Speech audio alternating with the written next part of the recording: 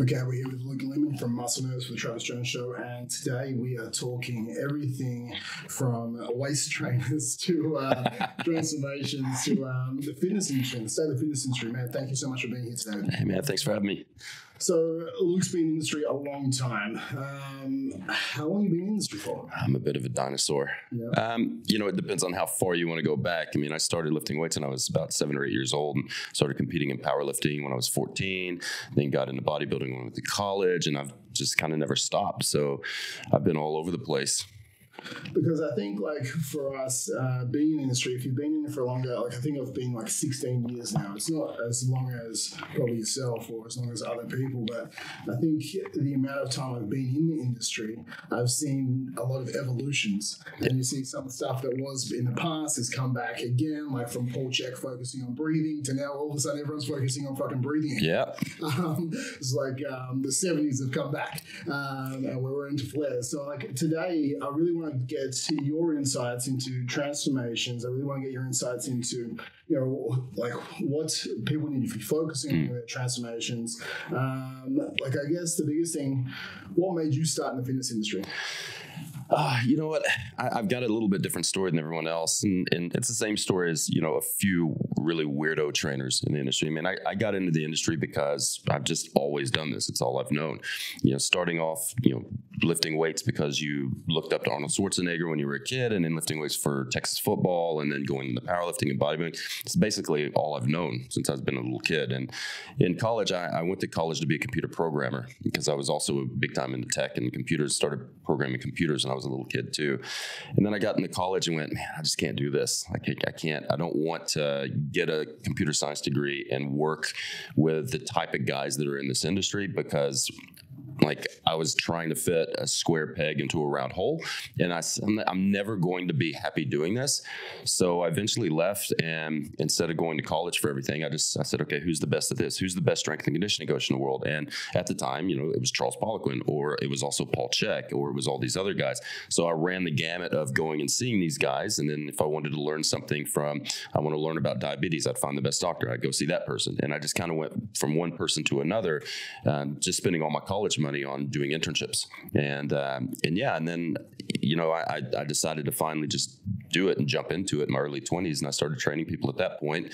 And then I was selected to start teaching people with Poliquin Group. And I started doing that for a little over 10 years and left them, and now started Muscle Nerds. So you were with the Poliquin Group for a long time. Yeah. Now, for yourself, educating, I always tell anyone who can get to one of your seminars to go, because you're actually a great presenter. I feel like, one, because you're a little bit more candid and you don't mind telling people to fuck off, but at the same time, you have been presenting for a long time. And I think Malcolm Gladwell talks about the 10,000 hour rule, right? Because you were presenting so long with the Poliquin Group, you are such a good presenter now. Do you think that's helped you format your style in presenting? Or yeah, I think so, because it's you get thrown into things, right? And mine was a little bit of kind of mentorship, of sitting in on countless hours watching Charles lecture and watching other people lecture for Poliquin Group, and then eventually just here, you're going to present now. You either sink or swim, and having to learn how to do it, and then create my own style, because I had no training in it. I'd never done public speaking. I was terrified of public speaking. And I actually had to take, when I was in college, I had to take public speaking 3 or 4 times, because right before I had to do a speech, I would just stop the class. And I finally ended up with a really good teacher for speech 1301 that allowed us to do whatever we wanted to do. She goes, look, you need to speak to your personality. And I'm kind of a practical joker, and I'm a bit brash, and I'm a bit rude. And I'm like, okay. So I just stood up there and told jokes and cussed and just was me. Yeah. And I was like, wow, this is actually not as bad as I thought, when I can actually do it on my terms and not have to do it the way people think you should lecture. Yeah. Right. So, and that's the first couple of slides in my presentations. For people who've never heard me talk, I'm like, look, I'm probably going to insult and offend every single person in this class. Let's not be little pussies. It's just only good fun. I'm going to cuss. I'm going to say misogynistic things. I'm going to say all these really crazy things that you don't think people should say, because it's funny. and I don't mean any harm by it. And I think the more we talk about these situations with people, the less power it has over them. So we can take away all of these political correctness, stigma bullshit, and just be fun and be ourselves and go back to being human again. Yeah, like I guess for you, when you're doing your seminars, some of the content can be dry. Yeah.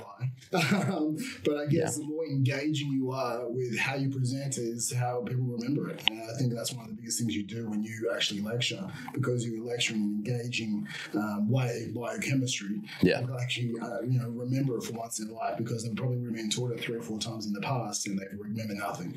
100%. And the more you can tell stories, people are going to remember stories. People aren't going to remember a lot of facts. If you just spit out facts and you're super dry, they're going to lose focus. They're going to fall asleep.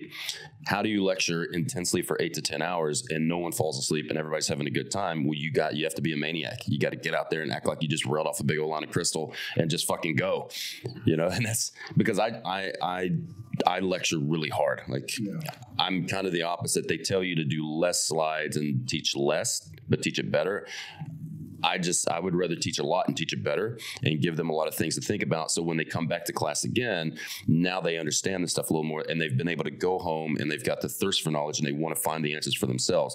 I don't believe in just giving people answers. I want to show you where to find the answers. I don't want you to work on it and work hard and then come back and talk to me again with better questions and more in-depth questions. And let's just keep unraveling all of this stuff and find out, why are your clients fucked up? Because they're going to be fucked up for a lot of different reasons, right? If you have somebody who's just sedentary, doesn't move, overeats, that's very simple. Clean up their diet and then get them moving more. There's nothing magical about that. But what about these people who have done rapid transformations, or you get a soccer mom, she's 38, she's got 3 kids, she's also got a job, and she doesn't sleep, and she doesn't take care of herself, and she's chronically stressed out over time, and she doesn't eat enough calories to fuel her workouts, and now her metabolism's completely fucking wrecked. How do we get that person back to living optimally and thriving, not just surviving off very little calories and very little sleep and over exercising? Do you think that's one of the main things or main reasons you started Muscle Nerds? Because it is thermodynamics, calories in, calories out, but at the end of the day, it's not. It's actually helping people have a thriving life, not just survive in life. And it's, when I was at Polican Group, we were teaching people how to train Olympic athletes, right? And I go 10 years of teaching this stuff, and I'm thinking, I ask everyone in the class, what is your demographic? And no one trained athletes. It was all gen pop. So you're going to go home and you're going to give Susie Muffintop these programs that we've learned to train Olympic athletes. And yeah, it might work for some, but it's going to work for like 25, 30% of your clients. You're going to fail 70% of them, right? And you're never going to be able to build a big business like that. So I thought, man, what is nobody teaching? Well, nobody's teaching how to train normal people. Like Joe Dingleberry from next door comes to you. How the fuck you're not going to give Milo Sarcev giant sets and a fucking 0 carb diet for 5 years? And some people can legit go through that. If your demographic's teenagers and 20-year-olds, that's fine. But, I've been training for over 30 years. And I can tell you what I used to do in my early 20s. I'm 41 now. I can't do that anymore. Like I don't have time. I don't have desire. My identity doesn't revolve around the way I look anymore. Like I don't have to be, in my 20s, I had to be the biggest, strongest, baddest motherfucker in the room. And when I turned 35, 36, and I realized if I keep training like this, stuff starts falling apart. I have to learn how to modify this. And I went, fuck, man, no one's teaching people how to train normal people. And 99.98% of the industry is just normal schmucks from next door. And we have to restructure the way we think about program design and think about real life, because they don't have time to train 7 days a week, twice a day doing super compensation. They want to be able to go to parties and eat without guilt, and most of them want to sleep better, poop better, feel better, think better, have energy, and not be in pain anymore. Yeah, exactly. I guess when most people have more energy at the end of the day, then they're probably going to eat better, and then everything else falls into place. And for you, you have least mode versus beast mode, I guess, and that's when all people know you about that. Yes. So do you want to go into that a little bit and tell us about what is least mode? Why do people need to start, or some people start in least mode, and what is beast mode? Yeah. We'll get there. Okay, so when you think about everything people are doing, everyone's beasting life already. And most of the time when people come in to see you, the last thing they need is doing prowler Tabatas and fucking drop sets with fucking weight releases and chains and bands. Like, they just simply don't need it. What they need to do is they need to start from the bottom and work their way back up. But I had never saw that happening. Someone would come into a gym and they'd be like, let me give you a few free sessions and show you how bad I can thrash you.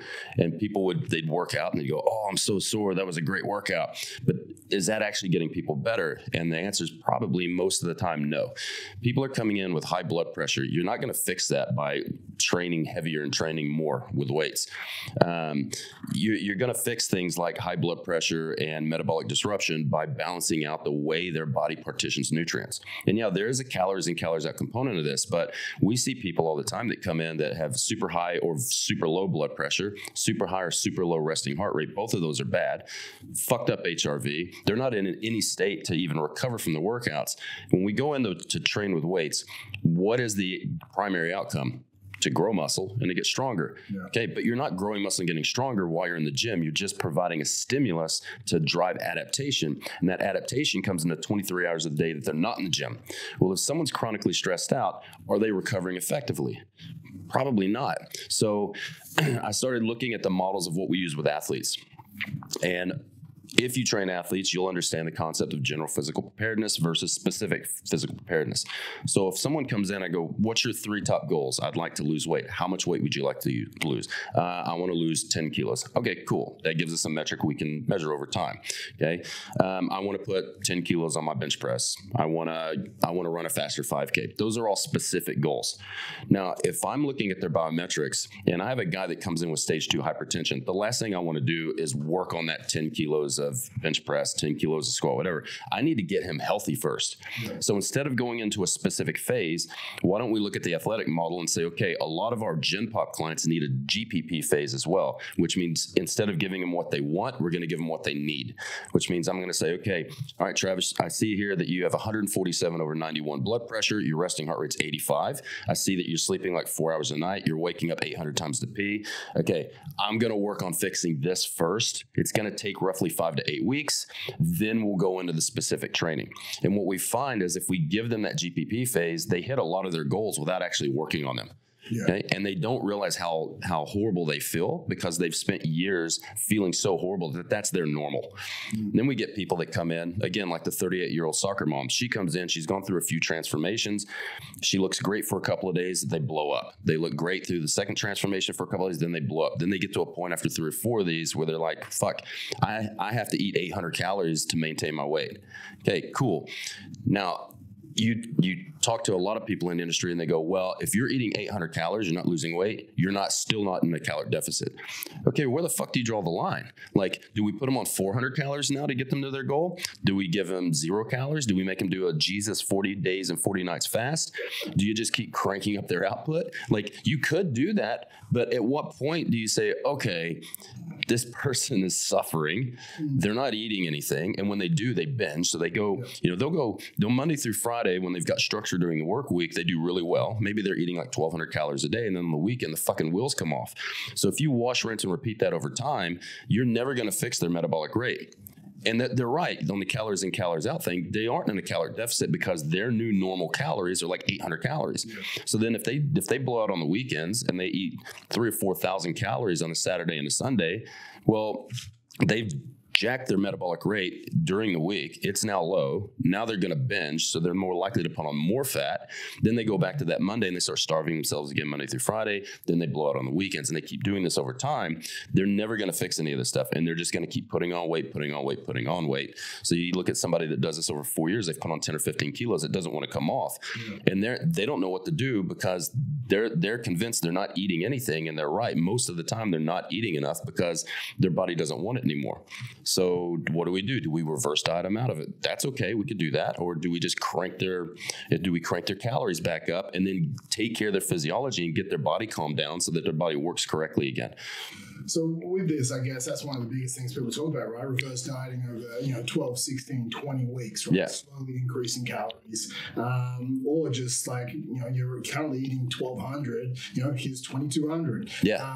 What do you think? Like, what's your thoughts? So I've got a few different things. So I'm not a reverse dieting guy. I don't care for it. When you look at total daily energy expenditure, if somebody has a really high output, you've got a lot of wiggle room to add calories back where they're not going to gain a lot of weight. And in most cases, I'll see over the case of 4 or 5 months, they might put on 3 kilos of weight, which is nothing. Yeah. And now they're eating twice as many calories, right? That's great. If I can give them twice as many calories and they only gain 3 kilos, cool. Once they stabilize, now I've created a new normal. Now I can make a new calorie deficit. But they have to be told that we're playing the long game. We're done with the transformations. You've already fucked yourself up doing those. Let's work on what you're going to look like 12 months from now, which means you might have to gain a small amount of weight for a few months. We need to stabilize for a few months. Now we can put you into a rapid transformation when your calories and your work output is really high, you're sleeping well, and all your biometrics look good. So we look at this over like a least mode to beast mode continuum where on that GPP least mode side, they might spend, 2 or 3 months getting their health back in order, getting their work output up, getting their food up. Now we stabilize and we start sliding into that specific phase. So we start sliding towards the beast mode side and we slowly turn the volume up, slowly turn the intensity up. And now we can create a calorie deficit when they're in a good position for it. Because most people that come in for a transformation, they're not in any position to do this and people aren't being pre-qualified, right? And then we can also utilize least mode during their training, during the entire 12-month prep. If you see those biometrics start to crumble and they're trending in the wrong direction for say 5, 6, 7 days, all right, cool.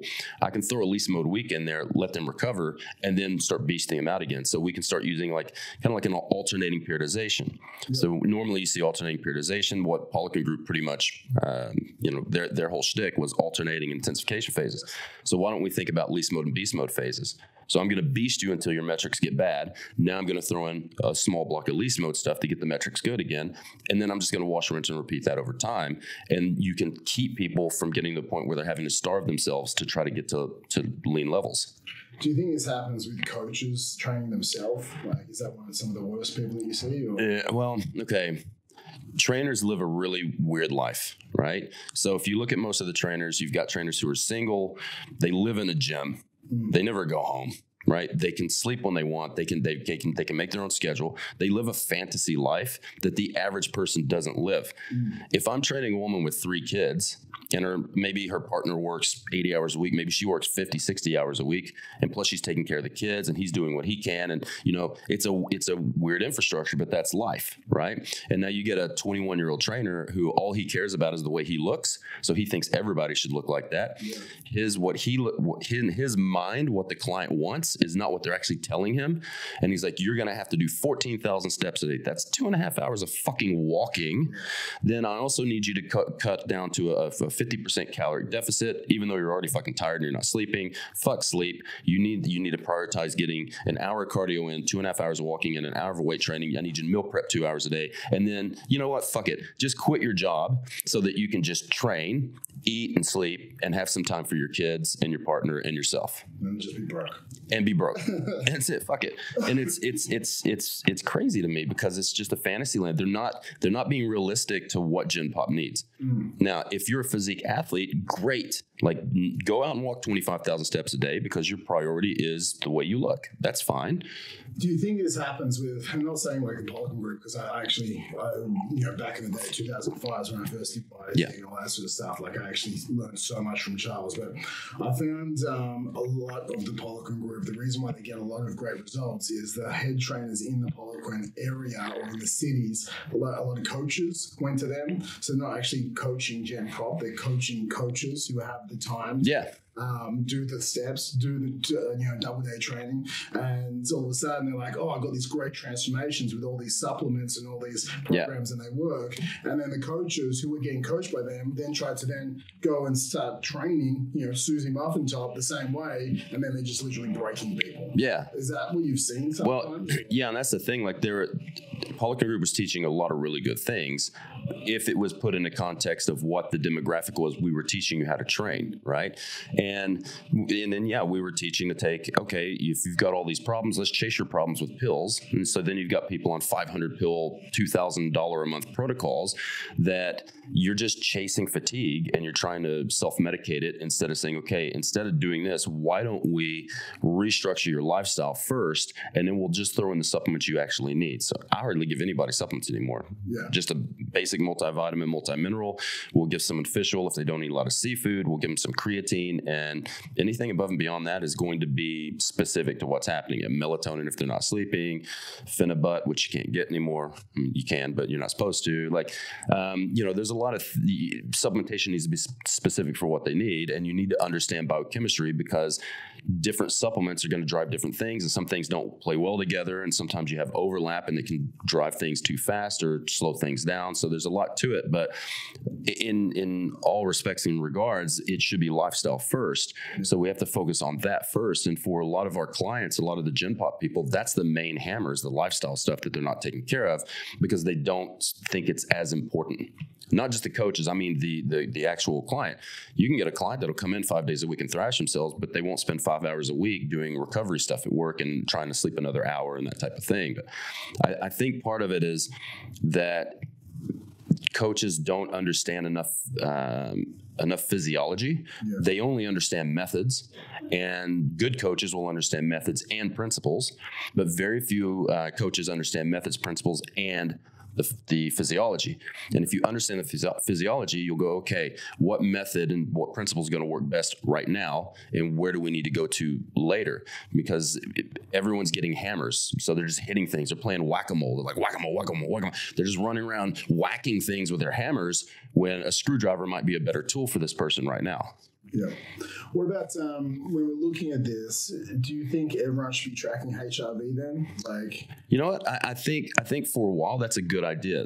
We give like 20 different tools in our foundations course, and your clients aren't going to use all of them. They might not use any of them. So I like having data, right? So you need some objective data. So if the bare basic objective data that most people get is their scale weight. Okay. But that's not going to tell you a whole story. So like if you look at the difference between that, in my experience, the difference between men and women will look at weight loss strictly by the scale, and men look at weight gain strictly by the scale. And there's nothing wrong with that, but it's only one metric. So we can get that. We can get pictures as well. We can get circumference measurements. That's easy. It's not technical. People can learn how to do that. If you're really good, if you've done like the ISAT course and you know how to take skin folds correctly, we can get skin folds and use that. We can use the cell phone. We can get a cell phone. We can use instant heart rate. That's easy, non-invasive. They can get a heart rate, and I can track the heart rate.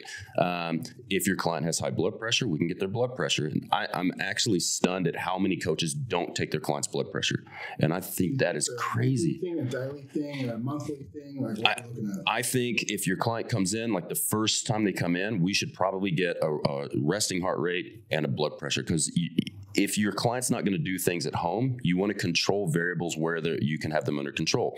So to have a really good blood pressure monitor, an electronic one, that all you have to do is put it on and push a button. You don't have to be trained how to use that. And if your client comes in, you can take that once a week. If their blood pressure has been trending really good for a while, yeah, just take it every few weeks. No big deal. Their heart rate, take it every few weeks. Once all that stuff's stabled, then you don't have to take it all the time. You don't want to get obsessive about that stuff.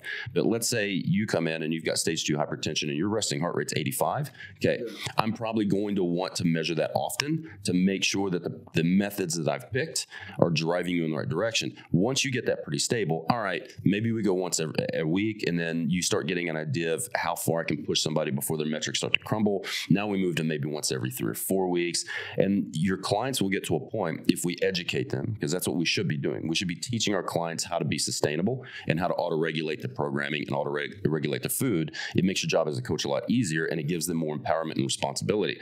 So if I have somebody tracking, they're going to know, they're going to wake up one day and be like, I don't feel right.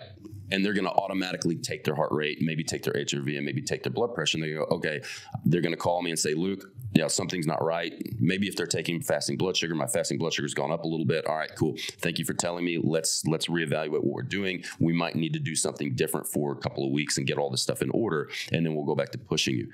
But the key is to give the client responsibility and ownership so that they're giving you the right feedback without the right feedback and without the right data, you're just basically throwing shit at the wall to see what sticks. What do you think about this? Like, I guess, again, it's trying to grade that. Like, when people first come in, right, people can only remember 4 to 7 new things. And all of a sudden, you're saying, track blood pressure, track heart rate, track your HIV, start doing resting glucose. Like, what would you say when looking at Gen Pop, because a lot of people watching this, they'll be training Gen Pop, what are the first, 3 things you would tell them to start tracking that's super easy for their clients to track and they get buy-in? I think that's the biggest thing. You need buy-in from your clients, because then they start feeling better and they're like, okay, now give me another thing to track. Now give me another thing to track. And the more buy-in someone has, the more that they'll do for you, because all of a sudden they can see just these small changes or these small tracking metrics. I understand what I need to be doing moving forward. Yeah. Okay.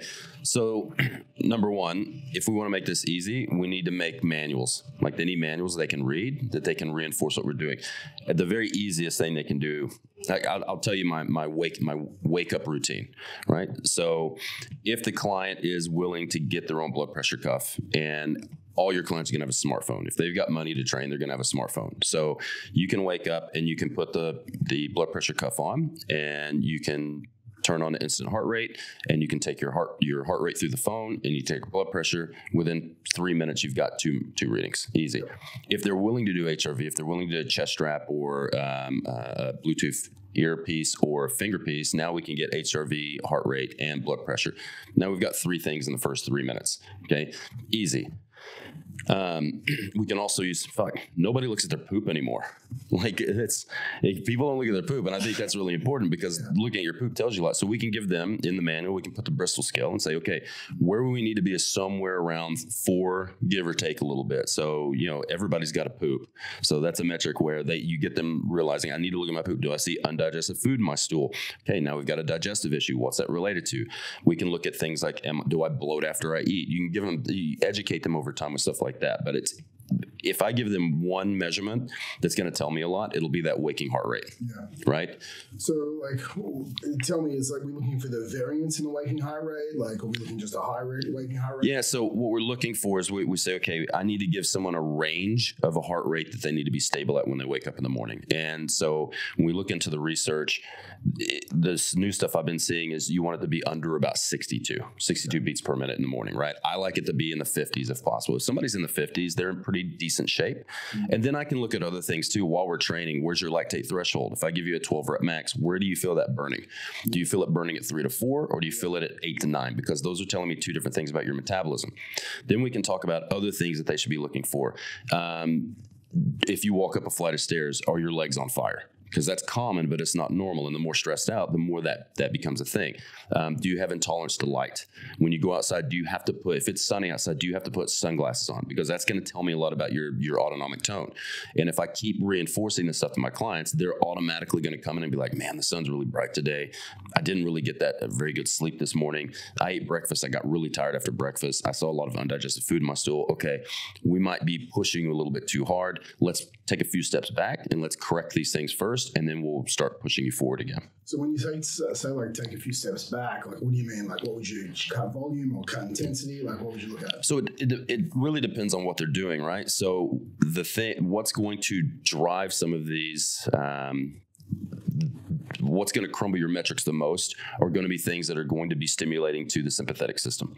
So if I put somebody on, say, 5x5s and Airdyne lactate sprints, okay, if you're squatting a really heavy set of squats, your body doesn't know you're squatting to make nice quads and to build leg strength. Your body thinks you're wrestling an animal. Okay, your brain's as smart as your brain is. There's still this primal thing where your brain thinks exists in 2 modes. Do I feel safe and secure, or do I feel threatened? If you pick up a true 5 rep max and you back that out, your brain's going to go into a stress state, right? If I get somebody and they're doing 15 calorie intervals on the Airdyne, their body thinks they're running from an animal. It doesn't know that they're trying to get more condition. So if I'm looking at their programming and I've got them doing max strength work and they're doing, glycolytic sprints or whatever, I know that at some point they're going, the whole point of training is to push you into overreaching. Yeah. I want to see where that overreaching is. So once I see the metrics start to crumble for a few days, I know they're going into that overreaching phase. So I've got 2 choices. I can either keep pushing them for a while, or I can back off a little bit and allow them to super compensate. So So for me, I don't like cutting volume because you're still giving you're still giving the stimulus. Yeah. So in my Polican training, what we would do is if you're doing, say, 8 sets of 3, you would just cut half the sets down. But for me, you're still giving that neural drive. For an athlete, that might be okay because an athlete lives to eat, sleep, poop, and train. But for Susie Muffintop, that's not what she wants. So I would rather say, okay, we've done 8 sets of 3 for the last 3 weeks. Week 4, you're starting to crumble. So week 5, we're just going to switch back into maybe a submaximal hypertrophy phase. Maybe we do GVT 10x10. Maybe we go to more muscular endurance. So we start doing some more bodyweight movement stuff, gymnastic bodies, gold medal bodies, animal flow type stuff. And then we let the body calm down. 2 weeks later, all their metrics look better. They feel great. Okay, now let's go back on another max strength phase. So now we can write the periodization of alternating beast mode to least mode type stuff. Because at the end of the day, we're just trying to get results. I mean, that's at bottom line, that's what you're there for. You're there to develop somebody long-term, teach them how this stuff works. Yeah. In most Gen Pop, how many times have you had somebody come into RBT and go, I'd like to squat 300 kilos. That's very rare. Very rare. And I'm a powerlifting coach too. I powerlifted nationally for years and years and years. So even myself, I have one Olympic weightlifter. I have one Olympic weightlifter. We write her nutrition, and she's trained by the weightlifter that I train. We've got one guy that's a powerlifter, and we've got a CrossFitter going to the CrossFit Games now. We've got out of 100 people that we're coaching right now, we might have 6 people that are performance orientated, and we have 94 people that just want to feel better and take a solid shit once in a while and get 6 hours of sleep a night. I think that's the population, right? I think we've got like 3,000 members at the moment, and to 3,000 members, we probably have, I would say, a handful jumping up on stage to compete. We have maybe one CrossFitter that's actually going like pretty decent. We've got 6 or 7 people actually competing in powerlifting. Yeah, that's up to 3,000 members. Yeah, for me, it's like RBT. We have our strength phases, we have our conditioning phases, but most people coming to RBT is like, hey, can you get me some abs? And can you make me feel better about myself? Yeah. Because when I have sex with the lights off because I don't want anyone to get me. That's it, right? Or I haven't been down to the beach for the last 3 years because I feel like shit taking my shirt off. Yeah. And that's who you're literally training. So I think if we look at it as like, okay, cool, we're not trying to crush people's souls. We're just trying to make them feel better about themselves. That's right. What is the least path of resistance to make someone feel better about themselves? 100%. And it's not punishing them in workouts. Like that doesn't make them feel good. Yeah. Where they feel like if they come to the session and they feel like they failed at training, it's probably not the good thing. Yeah. Because if you don't have fun when you train and don't enjoy it, then you're probably not going to come back, or you're inconsistent. And when you're inconsistent, then you fucking don't get results anyway. Yeah. So, like, do you look at that with some of your training as well? It's like, how do I, give someone exactly what they need, but how can I make it some form of enjoyment for them inside the training, like looking at what they enjoy doing with their sessions? Yeah, and that's a great conversation because people seem to look at training as I need to flog myself. If I don't puke during a workout, if I'm not sore for a week, then it wasn't a good workout. And that's not the case. I mean, all we're doing in the gym, all we're doing with lifting, conditioning, if I give somebody supplementation, if I do a specific nutritional protocol, I'm just giving the body a little bit of information to tell it how I want it to adapt. And it doesn't mean that giving it more and more intensely is going to push you faster that direction. And in case, it's probably going to make you crumble a lot faster. So we have to find, I like what Mike Israetel talks about with minimum effective dose versus maximal effective dose, right? So we need to find out how far we can push them before they crumble, and then we need to find out how little we can give them to still get results and allow them to recover, and we need to stay in that zone for a while, and over time, make that shift, that zone, so that they can handle more and more and more over time. But most people go 0 to 100 real quick. They don't actually try to develop their clients, and they're too focused on doing it really fast instead of doing it really correctly. And I saw a meme by Lane Norton the other day that I liked, and he said that everyone wants to lose fat really fast, but if you're not doing it the right way, you're just going to have to do it over and over and over because you're going to push the body to an extreme level to where it's going to push back in an extreme manner. So you do a 12-week transformation, and then 24 weeks after that, you're doing it again, because now you're fatter than you were when you started the first transformation. Like, okay, why didn't we just spend 36 weeks doing it right the first time? Let's get it off and keep it off forever, and do it in a sustainable way where people can do it by themselves.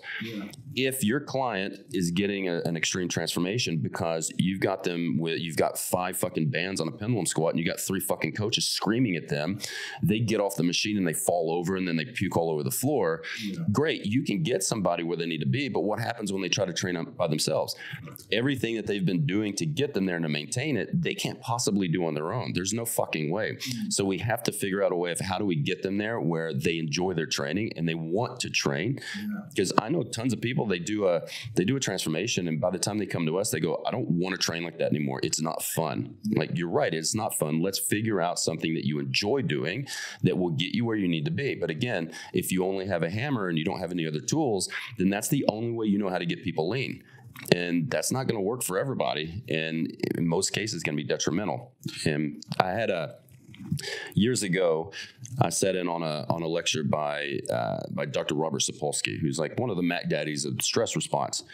And he did this 90-minute talk about how exercise builds stress resilience, how we need to exercise for this and all that. And one of the guys asked him in the seminar, he goes, okay, so Dr. Sapolsky, if exercise is the best form of stress resilience, what's the best form of exercise? And there was 300 guys here and girls, and we're all big meatheads. Like, that was at a time where we thought if you can't fix it with squats or fish oil, you're probably going to die. And he looked at us and he said, you know what, the best form of exercise is the exercise people enjoy doing.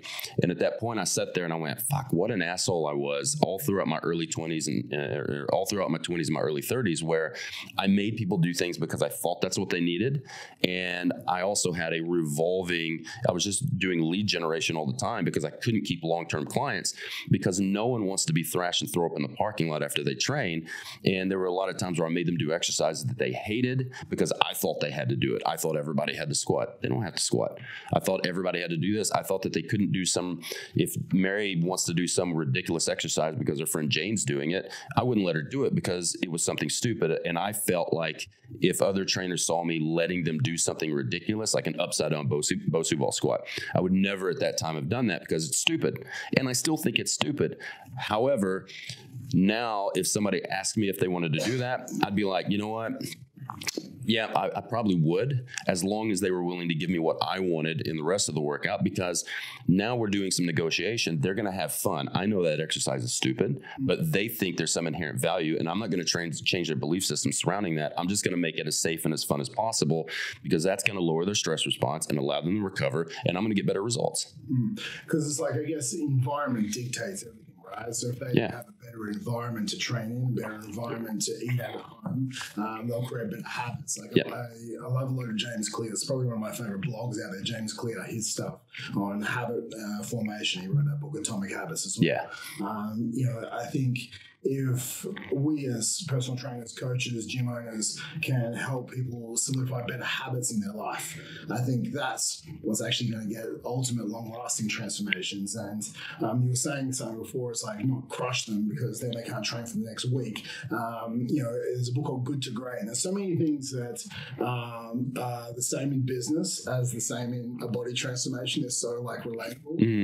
There's Good to Great. He talks about there was having a 20-mile march in your business. So it's like, you have these sort of thresholds where there's upper threshold and lower threshold. So when we look at it, say sales calls or making sales, like I normally tell my guys, make 1 to 3 sales a day every single day in your business. When people try and grow facilities, don't try and make 7 sales. Don't try and make 15 sales, because if you keep pushing yourself and try and sell for like 7 hours today, you're not going to do it tomorrow. Or probably the next day, and you burn yourself out. It's the same sort of thing, right? If we have this 20-mile march, and they did it from, I'll probably bastardize where they got this 20-mile march from, but I think it was 2 sets of exploring teams went across Antarctica, back in the day. And one team walked as far as they possibly could, and then they couldn't walk the next day because they fucked themselves. And then they walked again as far as they could, and then they rested for 2 days, and they actually never made it across, and they died. Whereas another team, literally another team, they just walked 20 miles every fucking day, and they made it across. Because they just, no matter what, they just did 20 miles a day, and they just got it done. They had this threshold they sort of sat within, and it averaged out at 20 miles, I think it's like 15 to 25. And I think if we can look at this and like have our own 20-mile march key markers in fitness, like sit in between 19 to 2,300 calories, or sit in between 7 to 9 hours of sleep, like train between 5 to 7 days a week. Like if we have these markers that's like, look, you didn't train fucking 7 days this week, you're a fucking loser. So then we start to make you feel shit about yourself. Well, it's just like, you're like, fuck this, I fucking hate fitness. You start having this negative self-talk in your brain. It's like, no, just have a variance where you're training 4 to 6 days, or you're training 5 to 7 days. And if you feel like you're fucked up today, like, you don't have to train. Like, just because it's on the training schedule. I think, I even say that some days it's like, you take the athlete's mindset and some of the amateurs' mindset, and I think some people take it to the wrong way. Like I say, athletes just get the job done, amateurs wait for motivation. But if you're literally fucked up and you have if your fucking sleep was stupid, like I didn't wake up this morning, I only wake up at 4:30 every morning and I train, that's when I train. But I felt sick last night. I was like, I'm just going to sleep in tomorrow because I know that that's what I need. And I'll get it done later in the day. If not, I'll make it up on one of my rest days later in the week. Like, that's okay. It's having the ability to know your body and to know that you don't have to crush your soul every single time, every single day of the week, just because it's on the schedule. Do you think that's one of the big thing that people need to look at? Or it goes back to what we talked about earlier with auto-regulation. Your client needs to understand, like, if they're feeling pretty crook, they don't need to train, or maybe we figure out something else to do.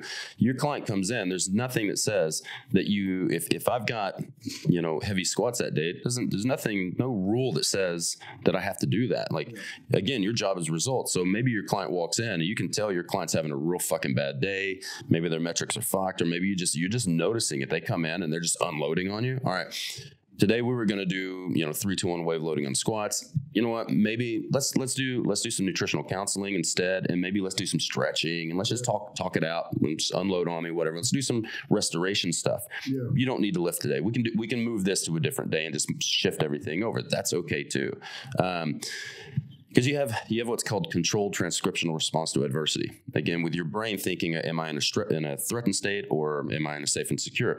And that's going to change the way your DNA expresses instructions to the body, right? So there's a chain of command that goes from the sympathetic nervous system and also through the HPA axis that then tells your DNA to transcribe itself in a either positive manner or in a high inflammatory, high immune system response. And once you start getting locked in that response, you're not going to be recovering well. So it doesn't make any sense to keep pushing yourself if you're not actually recovering from the workout. And then giving people what you said about like the 20-mile march, right? Earlier, I said I wasn't big into reverse dieting, but there are situations where that might be necessary. If I have somebody eating 800 calories and I know their TDEE with all of the exercises they're doing, they need to be eating 2,800 calories. If I just tell them to start eating 2,800 calories and they're not nailing it, they're going to feel like a failure, and they're going to feel guilt, and that's going to cause stress. That's going to cause an effect in that CTRA. Maybe at that point we say, okay, well, if you can't do this, that's okay. It doesn't make you a bad person. Let's figure out what you can do. So maybe we can eat 1,000 calories a day.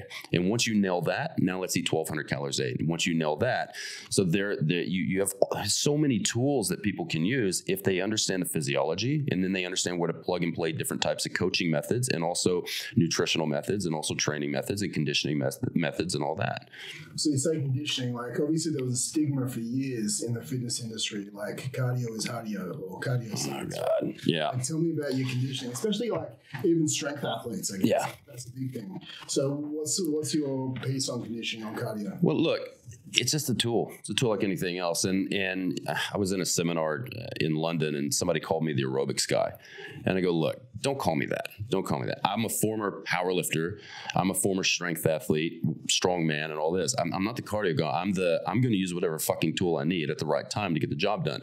And the reason we spent the first 4 years at Muscle Nerds overstating the importance of aerobic exercise, because all this hashtag fuck cardio bullshit, and people saying that, well, blood pressure doesn't matter. If you're a strength athlete, it's normal to have high blood pressure. No, it's not. It's common, but that's not normal, right? And we know we've got tons of powerlifters that have come through Muscle Nerds. They've got perfect blood pressure. I'm talking like 115 or 117 over 75, and these guys squat 280 kilos, right? They deadlift 300 kilos. Tell me that you have to have that is a side effect of high-level strength conditioning. We've got guys, Will Crozier, I mean, he just pulled what, like 387? He pulled 387, and his blood pressure is like, I think it's like 123/80, which is damn near perfect. Tell me you have to be unhealthy and that your metrics have to suck to be a high level, like world-class champion. You don't. It's because they don't understand physiology. All they understand is lifting heavy and eating big and drugs. That's all they care about. And now you're seeing guys are having strokes. They're ending up in the hospital. They're having issues with their fucking kidneys. And they're like, well, yeah, I'm the picture of health. I'm fine. And then you're like, bro, your blood pressure is like 160/100. You're not okay. Take some time to get that shit in order because it's going to accentuate your lifting. Okay. If we look at basic biochemistry, where do we make the majority of our energy? In the aerobic system. Why would you not want to have that as robust as possible so you can recover harder, not just in between sets, but 24 hours of the day? It just makes more sense. It's all about longevity in the sport too. You know, you don't see a lot of real old world champion powerlifters. Why is that? Yeah, because they're gone. Yeah, they're fucking gone. They can't do it anymore. They're broken down. They can barely walk. They're taking painkillers just to squat. You know, if they would start taking care of themselves early on and think about, I'd like to have longevity in the sport, they would do the things they need to do to take care of themselves so they can powerlift another 10 years without being busted and broken. So with this, obviously body transformations for coaches and personal trainers is probably one of the biggest things they have to get their head around. Yeah. How important do you think it is for a trainer to have a good base of actually getting results? Well, that's what it's all about, isn't it? Well, I 100% agree with you. But I think like for the first, I would honestly say for the first 6 years of me being a PT, like, you know, from years 1 to, 6, I was like, it's a guessing game. I was like, I hope this works. Yeah. And I was like, but literally everyone's like, I hope this works. It's like, I wasn't really focusing on calories. I was more so focusing on paleo, clean eating. Yeah. I was focusing on Poliquin-based principles, which is like, let's do some intensification, accumulation. And I wasn't really tracking everything as much as I could. I was just hoping that I would get results. And I really wasn't even selling results. I was just selling 2 sessions a week. Yeah. And they're like, I'll be like, hey, train with me 2 sessions a week. And I wasn't telling them how long it was going to take to get a result. I was just like, no, you're just buying my time as a friend twice a week. Yeah. Like, what do you think about, selling an end result or focusing on like, the base principles that coaches need to understand, or where should they focus on when they first get into the industry and how to get those transformations? Well, I mean, the thing is, getting as knowledgeable as possible about how the body actually works helps you define what's bullshit and what's not, and allows you to make the right decisions on what your clients need to do. And understanding too, like, not everybody needs a transformation. Like, that's the goal. The end goal is that, but we need to be realistic in how quickly can the body lose fat safely without sacrificing a lot of muscle tissue and also still having a life, right? And still having time for your kids and your partner and your job and whatever else you're doing. It's important. I mean, you have to be able to show that you can get results. And we've got a very low barrier to entry this is a career. Like, your grandmother could jump into this industry if she wanted to, never lifting weights in her fucking life. And that's what you see. Like, the market gets super saturated with people who don't know what the fuck they're doing, but they talk a good game, because now with Instagram and YouTube and all that, it's not hard to watch someone's video and then immediately make your own video, just regurgitating their information, or reading an article and then rewriting your own and just changing a few things and plagiarizing them, but making it look a little different, and then making yourself look like an expert. And you have no fucking results. Like, you have no portfolio. I know people teaching in the industry that have no fucking portfolio. Yeah. And it's like, you've never seen a transformation. You've never seen anything they've done, because they don't have any. They went from, maybe they trained for 3 or 4 years and they're like, okay, I know what's going on. I'd like to get into the education realm. So now they're teaching people bullshit. They don't have curriculums. They don't know what they're talking about. And when you ask them he's like, well, how does this work? They can't answer that because they don't actually know. They don't have any experience. Like, it's same thing with the online training. Everyone wants to be an online coach. Everybody, because they think it's easy. If you're doing online coaching easy, it's way fucking harder than in the gym training. Yeah. Much harder. But you don't have to actually have a portfolio to jump into online training, right? People just hire you because you have good marketing or because you look good. Yeah, exactly. Right? And it's crazy crazy because these guys, I have saw on a forum on Facebook, a guy goes, hey, how important do you think it is for you to be working in a gym for a while before you become an online trainer?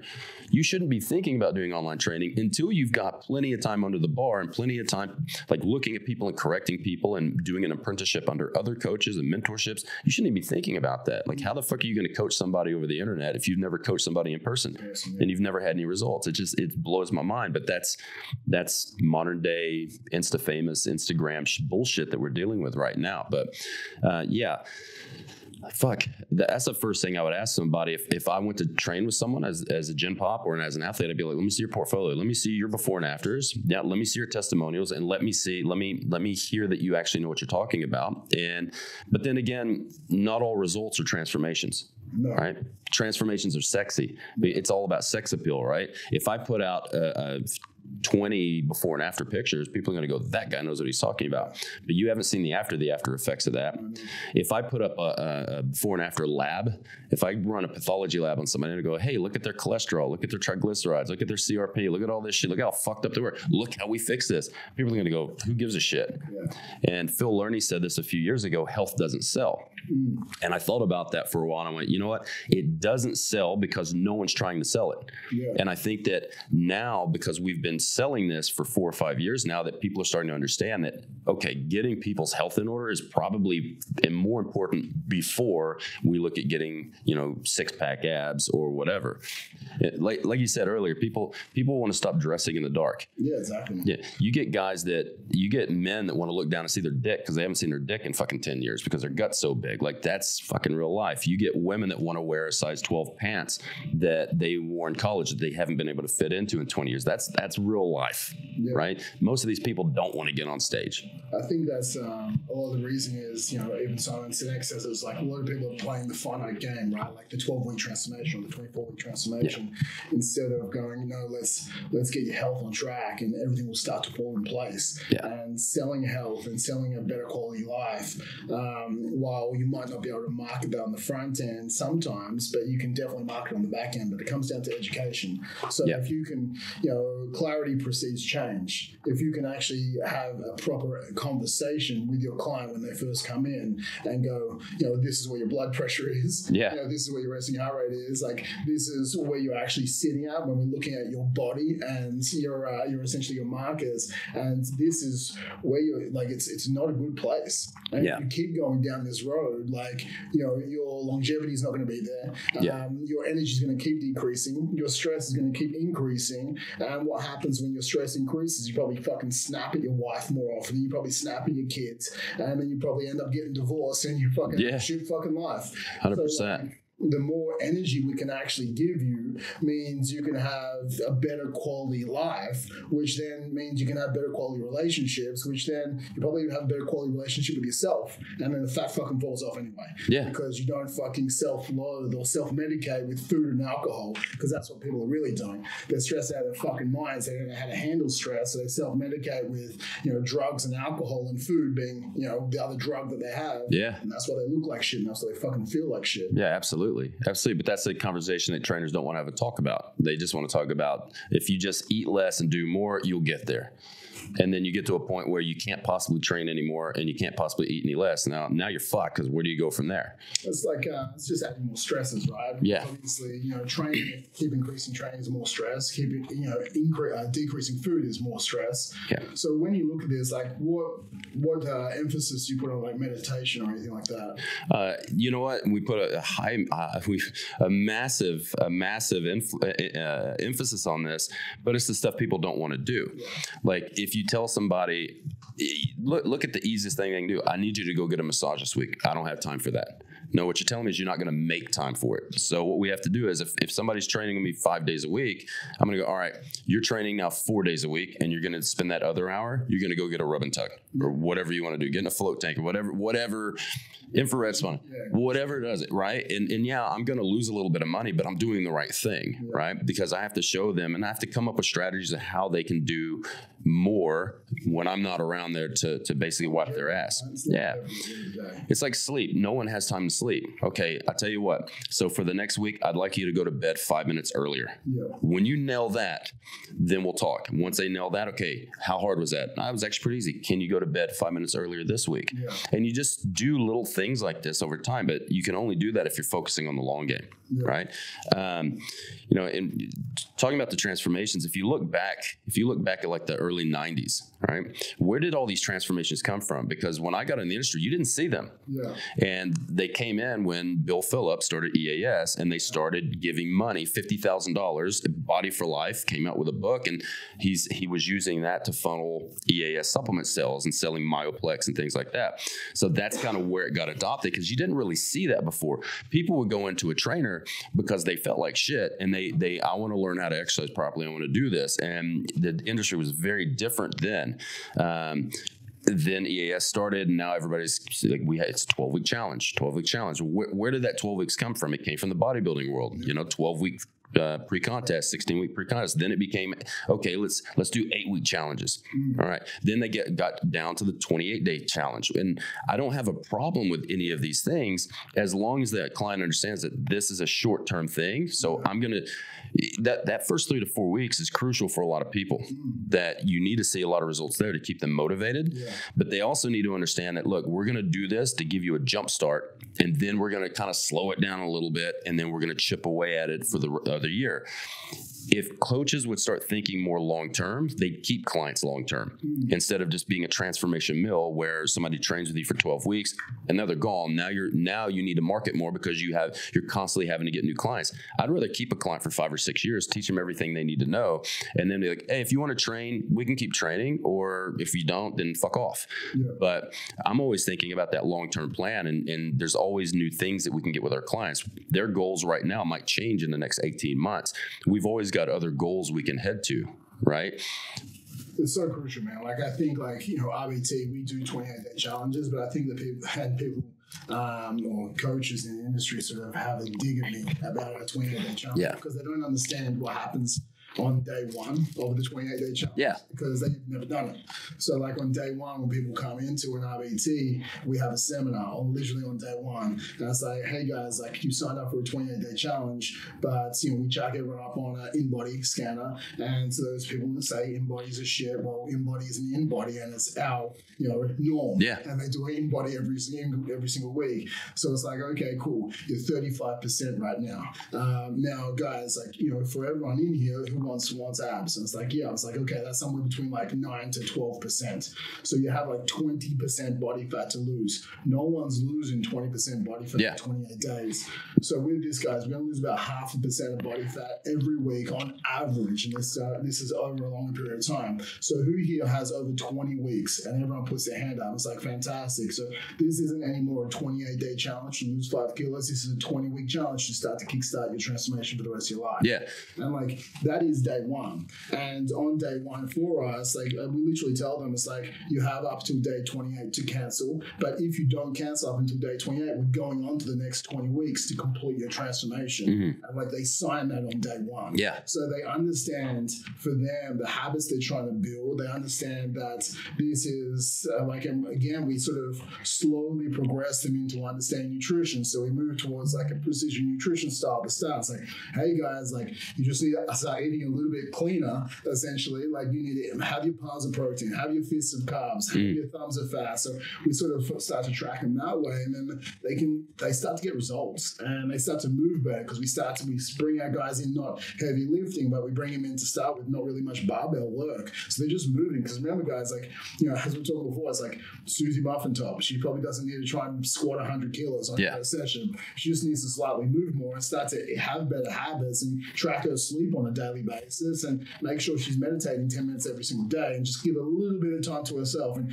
they come in 3 times a week to get them moving forward. And, after that, then we can start to give them, better macros or better meal plans and start to increase the strength component because they've actually, they move to the threshold. It's like, okay, I've moved now and I'm moving better now. I can start lifting heavier now. Yeah. And because I'm further bought in because I've got my results, I'm more bought into your process. So I'll start to track my food, not just like palms of protein, but that's 150 grams of chicken. Yeah. And that's the RBT process, and I think a lot of people don't see the back end of it. They don't see the front end marketing of it. But for us, man, like, we get Muscle Nerds in on education for us and all our trainers and we've done FMA in the past, and like we've got like so many different people, our education team with like Ben Camp. Like I place such an emphasis on education for our coaches because if they're not educated, like I'm losing. I'm literally losing the fitness industry battle because I think for me that's such a crucial thing. Like there is a crazy amount of uneducated trainers hurting people on a daily basis. So even if people come into RBT and work for us, hopefully, and they leave, hopefully I've given them enough education so then I can empower them to go and help more people when they leave RBT. And I think, okay, cool, I won today. I won even though I've paid for them to get that education. Do you think that is one of the biggest problems with our industry at the moment?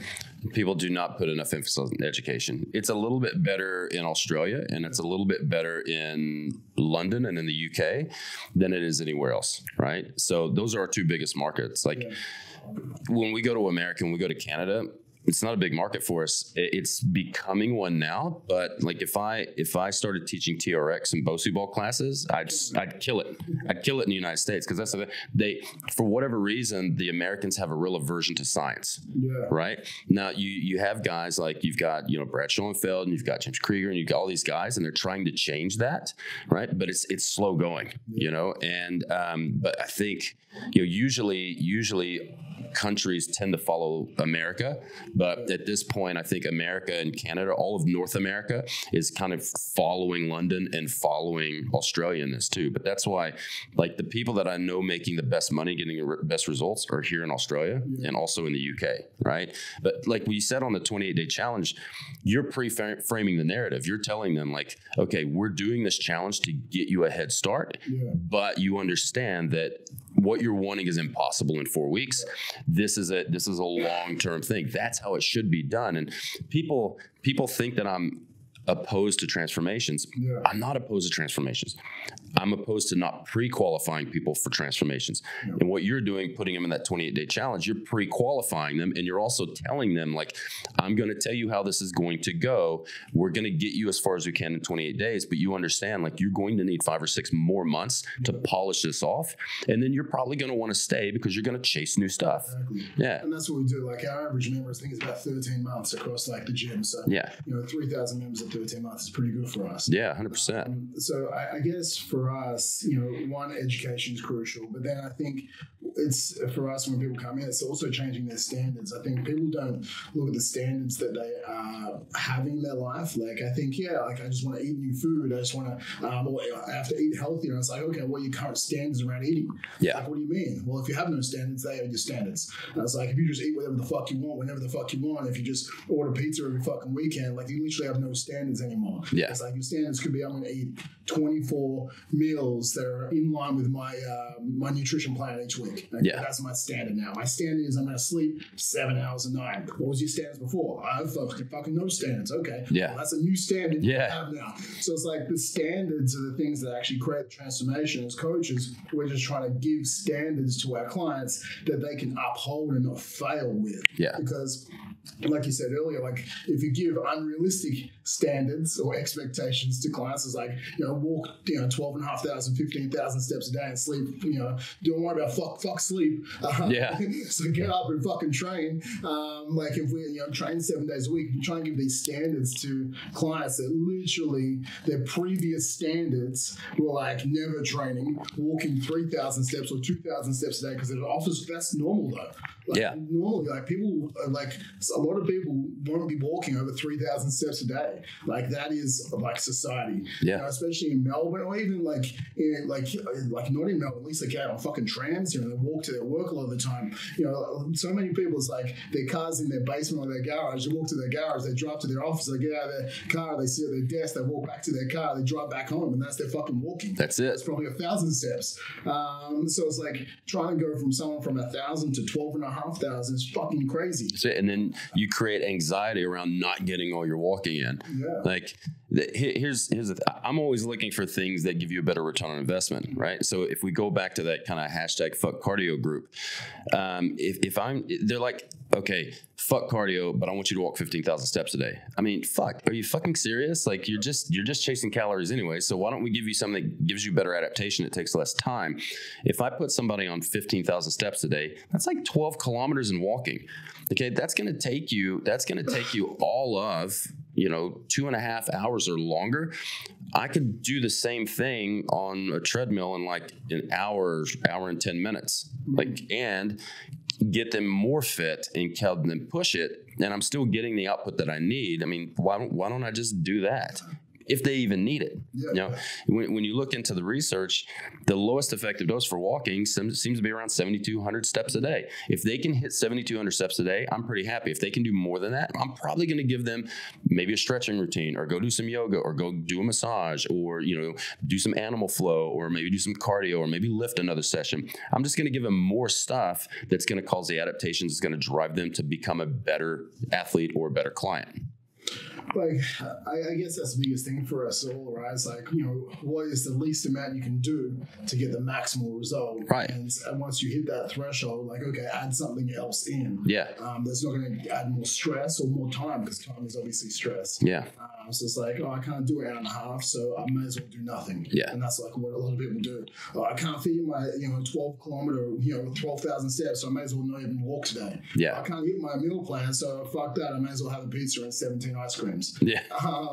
That's who you're dealing with. Yeah. Man. Yeah. But if you look at those steps, I mean, if I'm going to give somebody 14,000 steps and I'm saying, okay, that's something like 9 fucking hours of walking a week, right? Now, okay, why don't I just do a little bit of cardio or a little bit of extra weight training, and I can cut that down to 30% of that.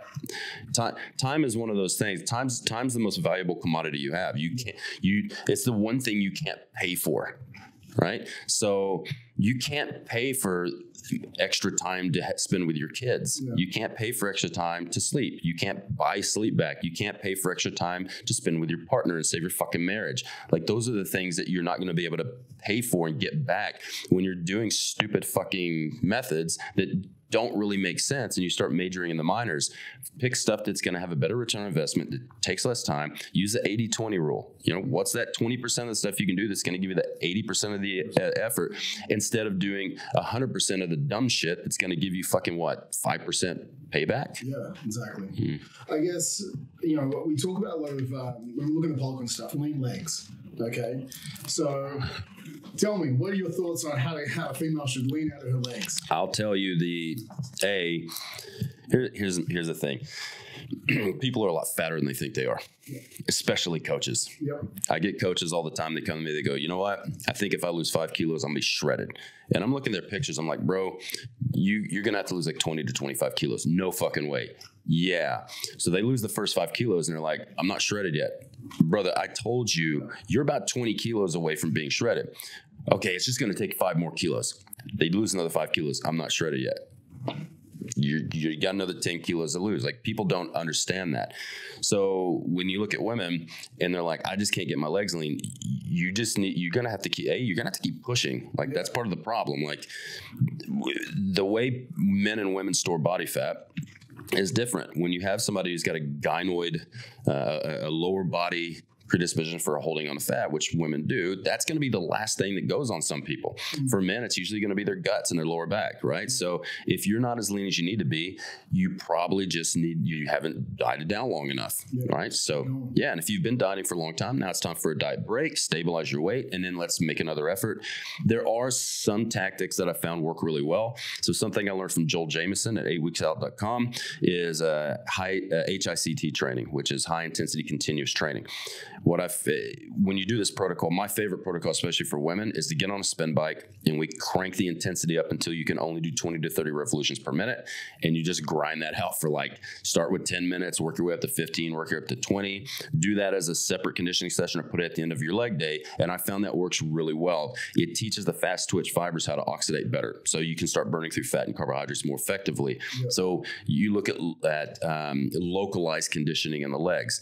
And they actually did a study, I think think Brad Schoenfeld posted it, where they had one group that only lifted their lower body and one group that only lifted their upper body. The lower body group lost primarily fat from their lower body, and the upper body group lost primarily fat from their upper body, right? So there is this spot reduction. I don't think we can really say that, but I mean, we're seeing more and more that the way you structure the training will dictate where you move fuel substrates. Yeah. So if somebody wants to lose more lower body fat, maybe they're doing 3 lower body workouts a week. Maybe they're only doing 1 upper body workout a week. If it's vice versa, maybe we do it the other way. And I remember years and probably 20 years ago, I was my first personal training certification was with the ISSA. And Tom Platz was one of the lecturers, and it was Fred Hatfield and Tom Platz and all that. And I sat in on a seminar with Tom Platz, and he was saying at the time, he goes, we can't really prove this yet, but think about this. Look at office workers, right? If you sit on your ass all day, guess what happens to your ass? You end up putting fat on your ass, right? And he started talking about that, and I don't know, like, this is totally unscientific, right? But it just makes sense when you start looking at anecdotal evidence, right? He was talking about, look at people that have a really poor gut and they hold a lot of fat on their gut.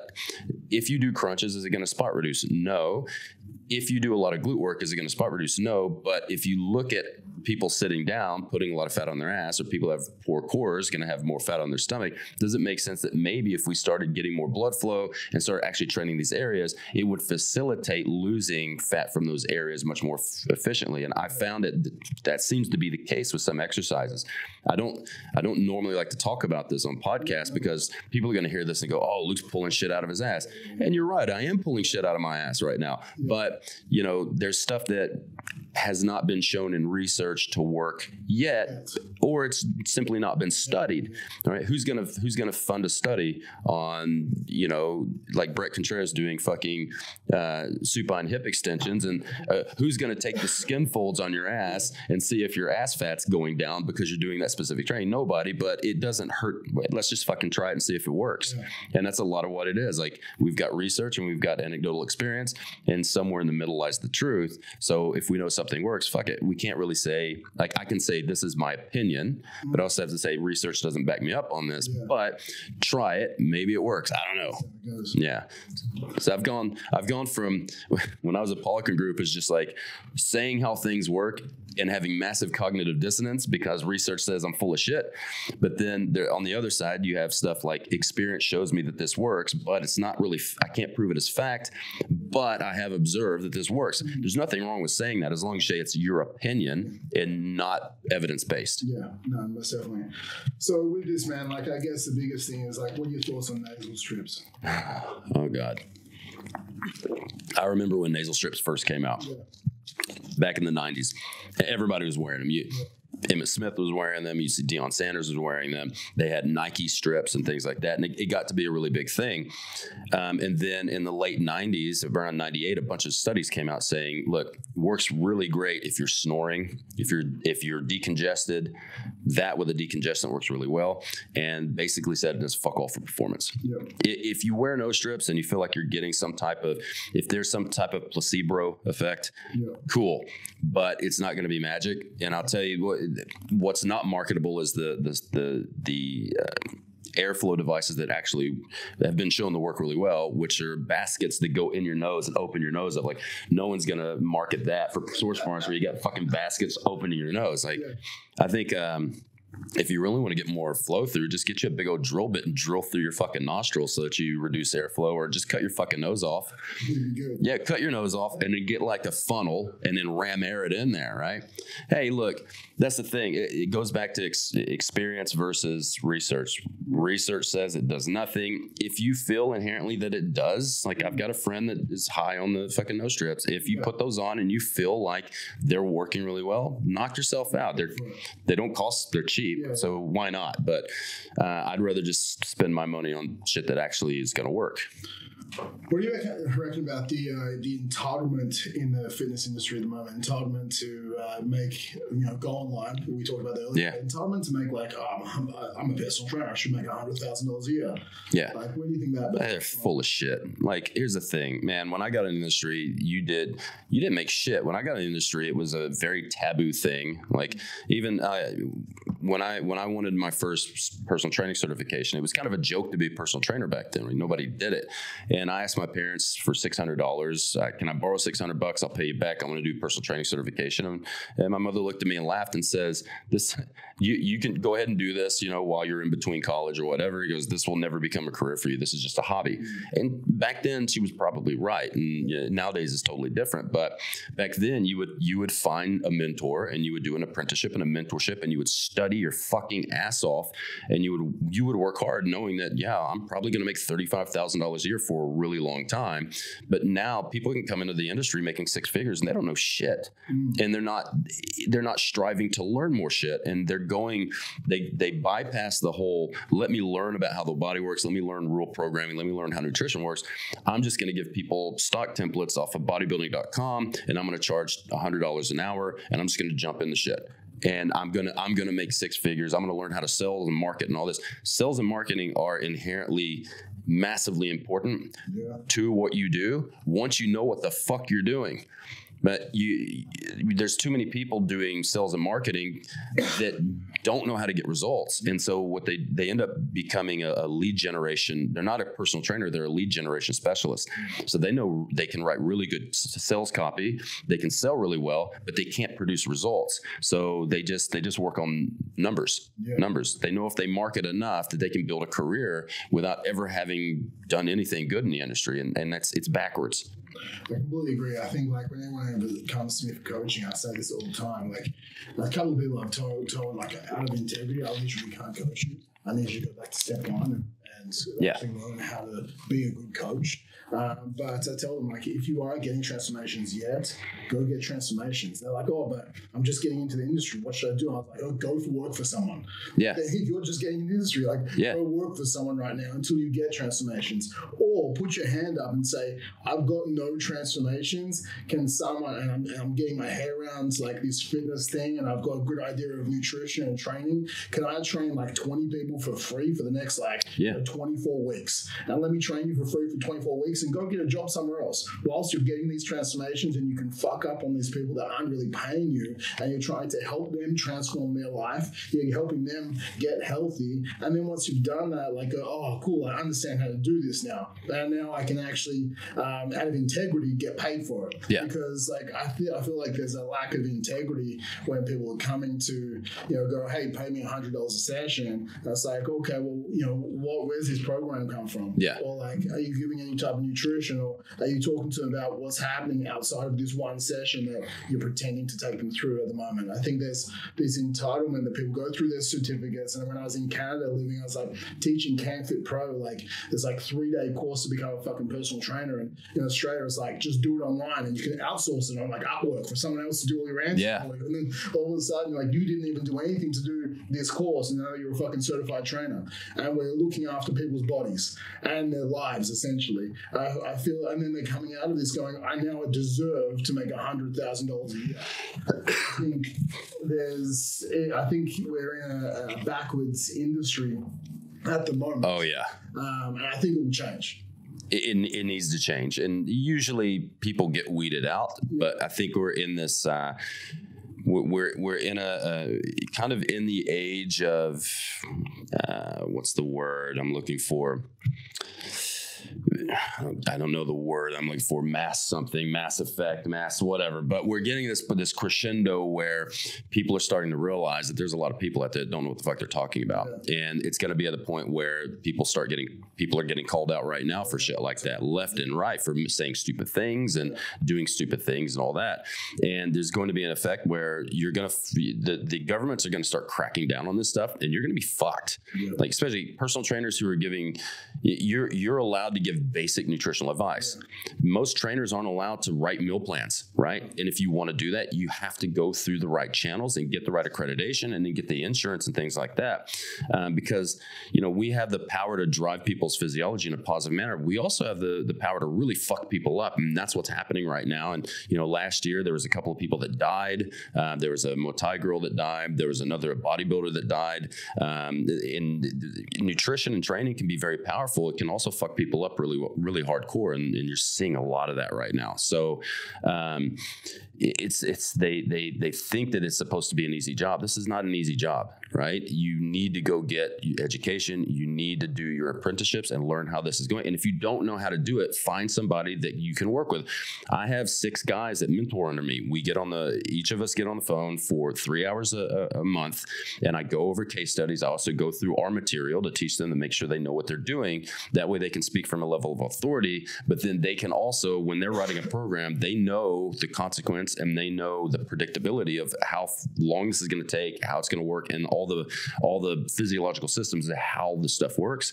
So then they can make more educated decisions on how to manipulate the program to get the right results and keep people safe and healthy. Because there's a difference between writing a program and knowing why you're writing the program. 100%. If you can't lay out a program and go, I dotted this I because of this, I crossed this T because of this, you don't know what you're doing. You're just throwing shit at the wall and you're hoping something sticks. And we've all done it. Like, I'm a hypocrite. I did it for a long time, and then I woke up one day and I went, man, I got to stop doing this, man. So the first 6 years, me in the industry, I was just like, hope.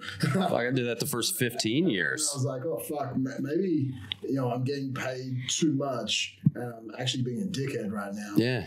And I'm like, I was getting transformations, but I was like, if the people weren't getting results, it's like, clearly you're not following the fucking advice. It's clearly your fault, not mine. Yeah. And then I wouldn't take ownership, and that's who I was, right? Yeah. I'd be like, you need to train harder, you need to eat a little bit less, and I was that guy, right? And I was like, okay, maybe I need to look at, maybe they could have been fucking up, and I need to look at their mindset more. So I need to look at, okay, what's holding them back as far as like, do they have bad their habits are around food because of them growing up, or their habits around foods because their environment they're putting themselves in. I didn't even look at as far as like, okay, let's change your environment on where you're eating, or even like when we're looking at creating habits, like the cue that's making them want that reward of going out and going to the movies and smashing Maltesers and fucking 2 choc tops. Yeah. It's like, okay, cool. What's the response? What's that need that you want at the end of it? And it's like, how about we just manipulate that and go get a rub and tug instead? Yeah. You're probably just trying to get some connection and feel some happiness. And it's like, you probably feel better.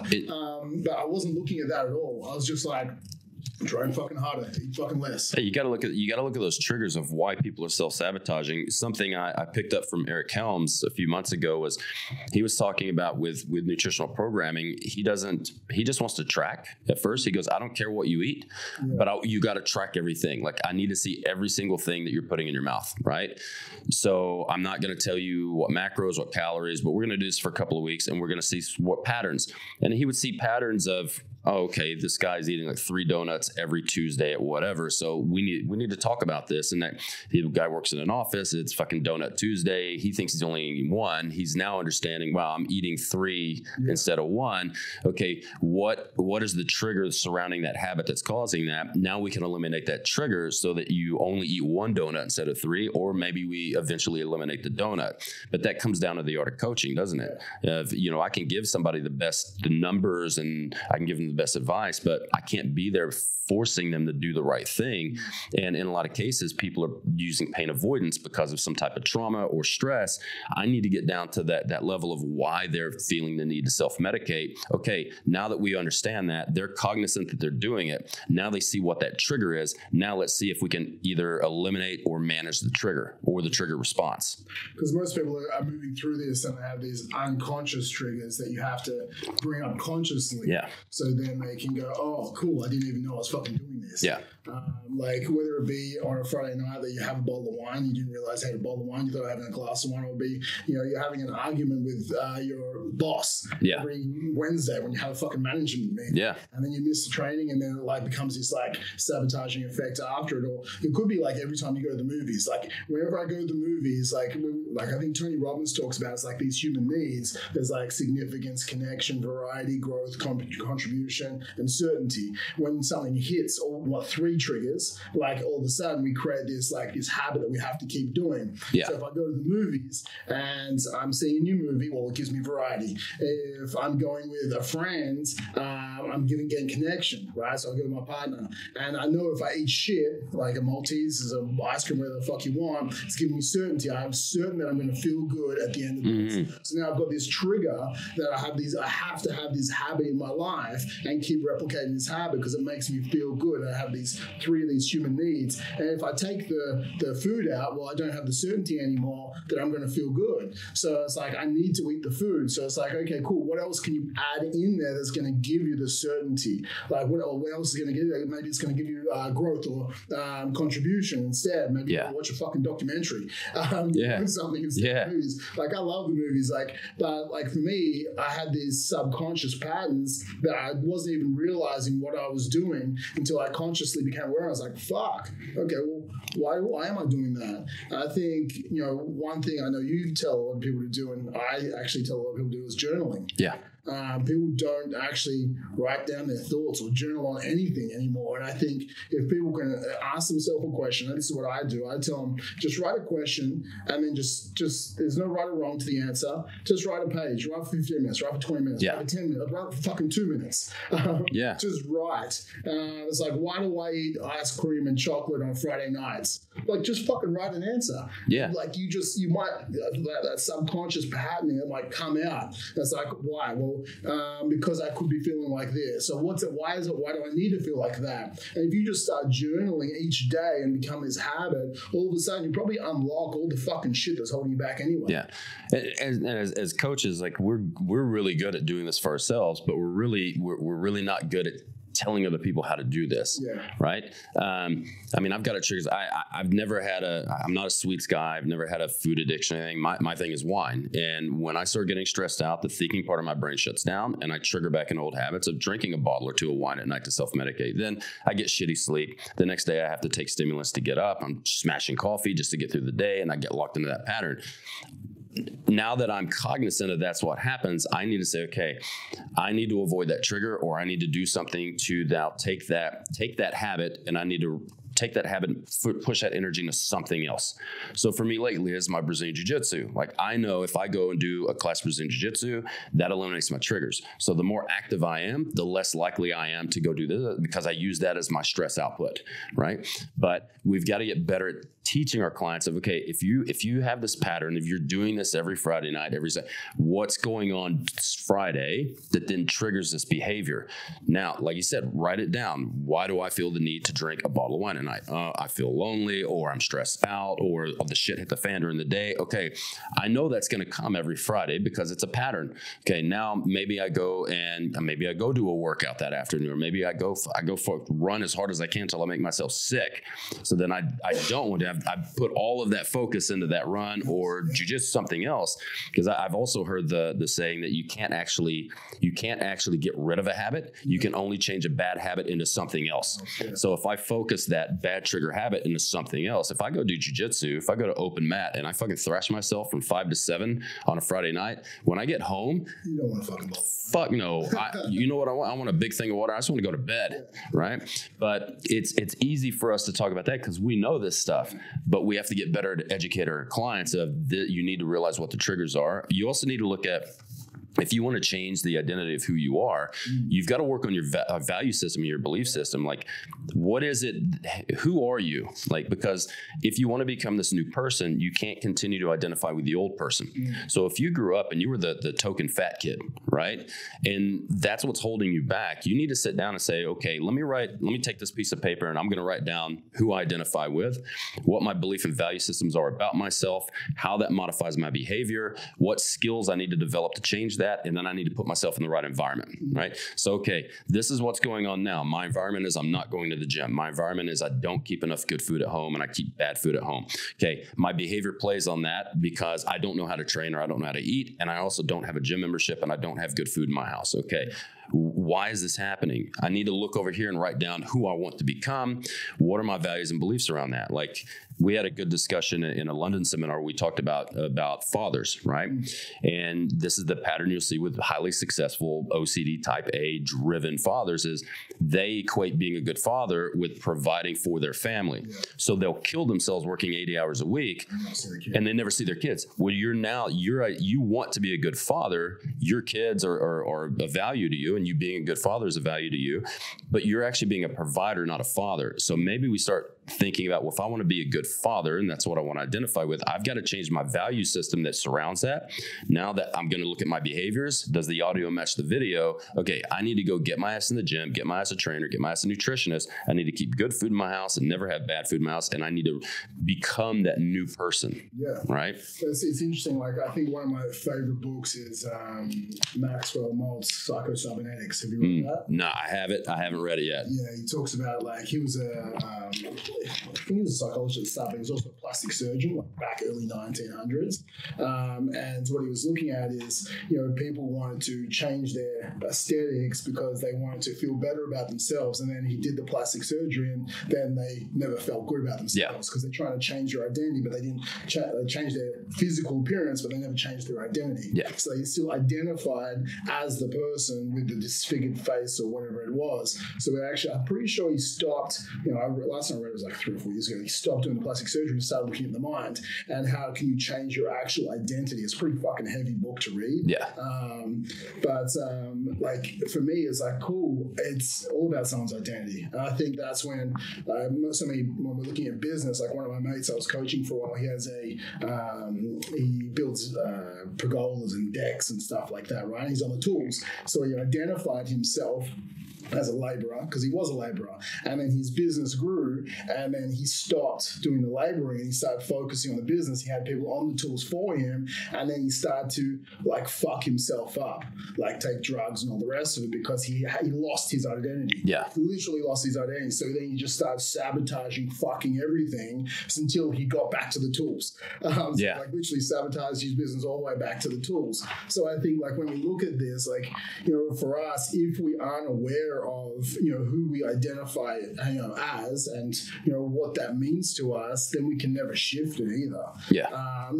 As a man thinketh, another early 1900s book. So it's what you think is who you are. Yeah. So I think so many of us, I know you guys have a whole seminar. It's not about the food. Yeah. I don't know if does it go into any of this sort of stuff. This is exactly what it goes into. It goes into we bring in a counselor from New Zealand she's a trauma counselor, and it's all about the psychology of self-sabotage. When someone's trying to train right and they're eating right and all that, what's the stopgap? What's the break that's keeping them from moving forward? Why do they continue? They see good results for 3 weeks and they go off the rails for 3 weeks. Why do they get locked into this? And it's a lot of identity politics, and it's a lot of early childhood traumas or adolescent traumas and things like that that's going to keep you back. Like in our industry, in the training industry, it's always, every single time I ask a coach this, I'm not good enough.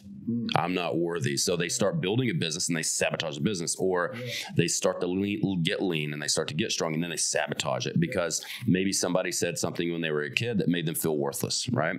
And you see this with a lot of clients that come in, that they think that getting a set of abs, that's what's missing from their life. It's going to make them happy. That's going to make, then they get it and they're like, man, this sucks to maintain and I'm still miserable. Yeah. Okay, you haven't actually changed the problem.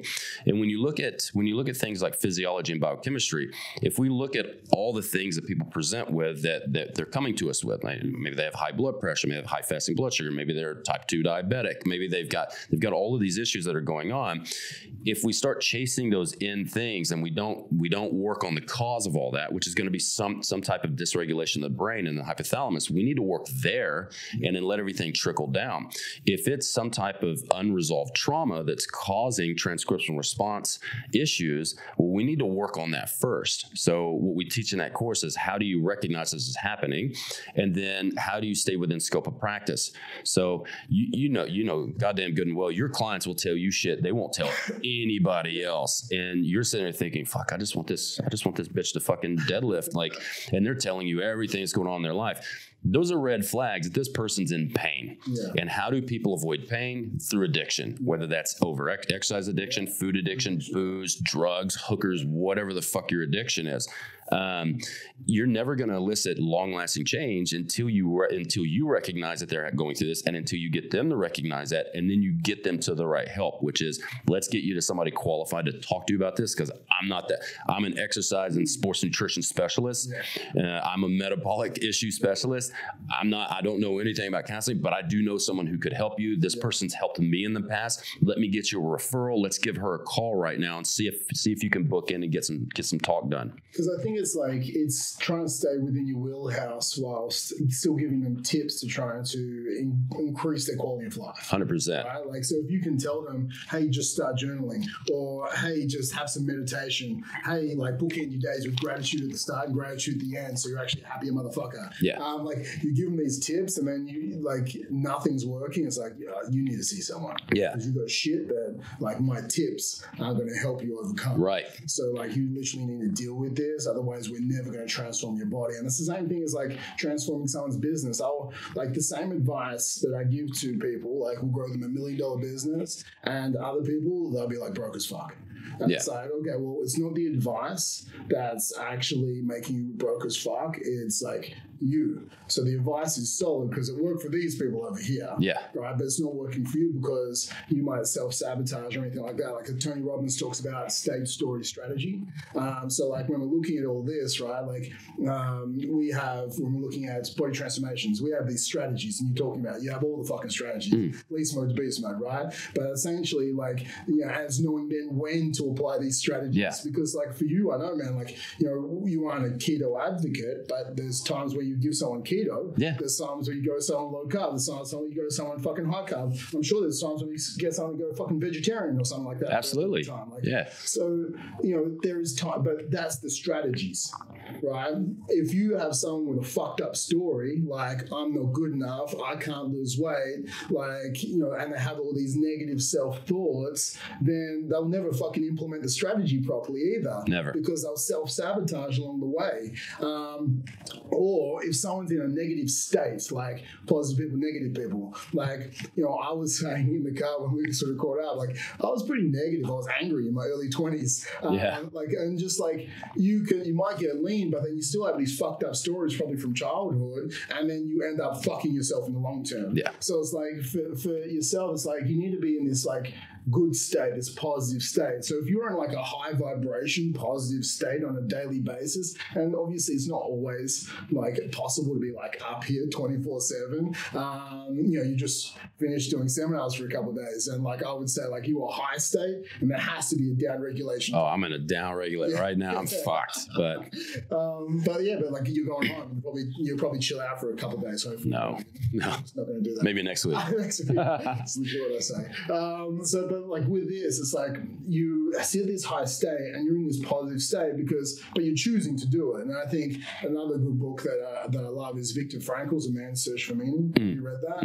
He talks about he was in like concentration camps, right? People pulled out left, right, and center in front of him, just fucking killed.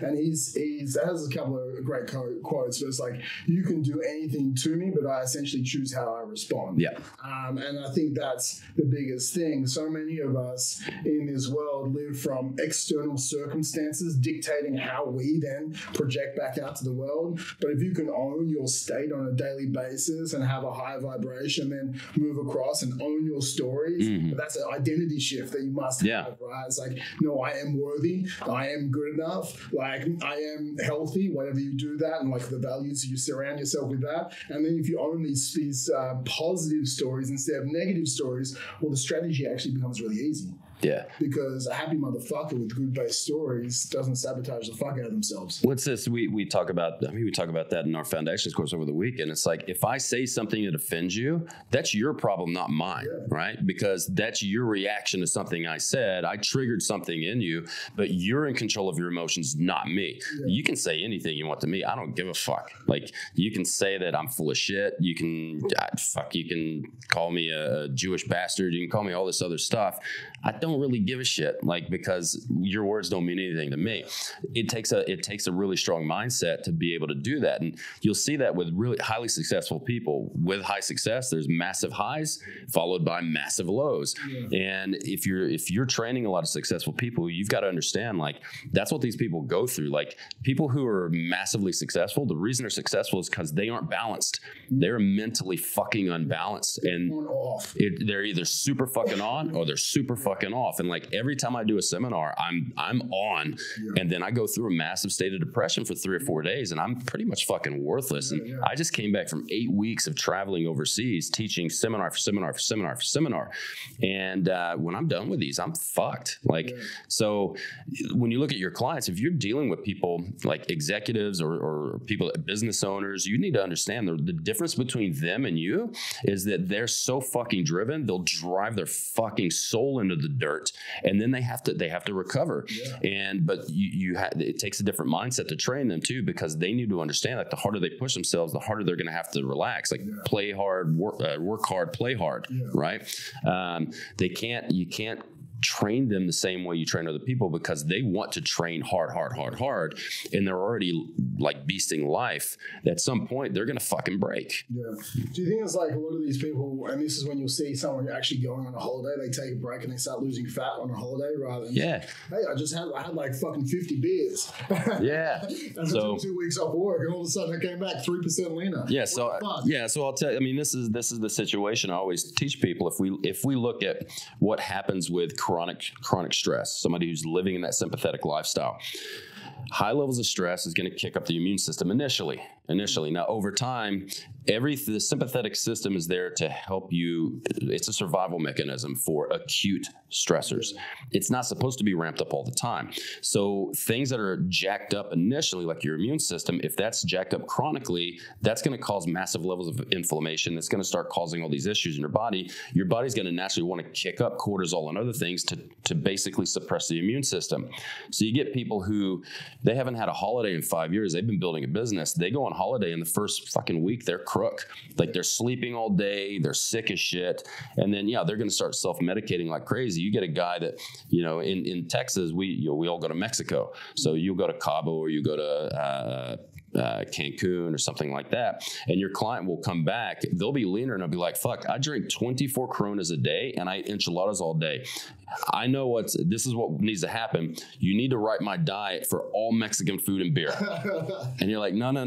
That's not actually what happened. Your body was actually, you calmed down, you were de-stressed, your immune system kicked on, now you're recovering, and now you're good. Now what this tells me is you need to spend more time being serious about your relaxation, right? That doesn't give you a license to binge drink 24 beers a day and get lean. No. That gives you a license to, like we said, journaling and meditation, and, take a nice long bath and try to get more sleep, and go and get a massage and stretch therapy and stuff like that. That's going to calm you the fuck down.